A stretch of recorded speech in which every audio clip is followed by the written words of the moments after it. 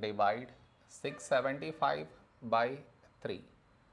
To do this division, we should frame it in this way.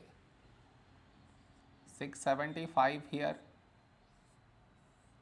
3 here. This is your step 1. Next, here we have 6, here 3. When do we get 6?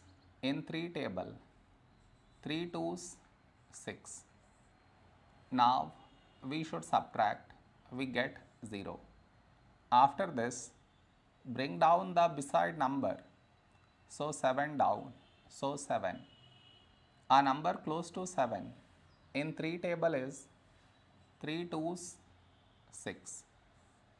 Now we subtract, we get 1. After this, bring down the beside number. So 5 down, so 15. When do we get 15?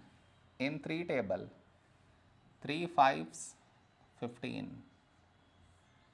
Now we subtract, we get 0. After this, no more numbers to bring it down. So we stop here. This is our remainder, this is our quotient.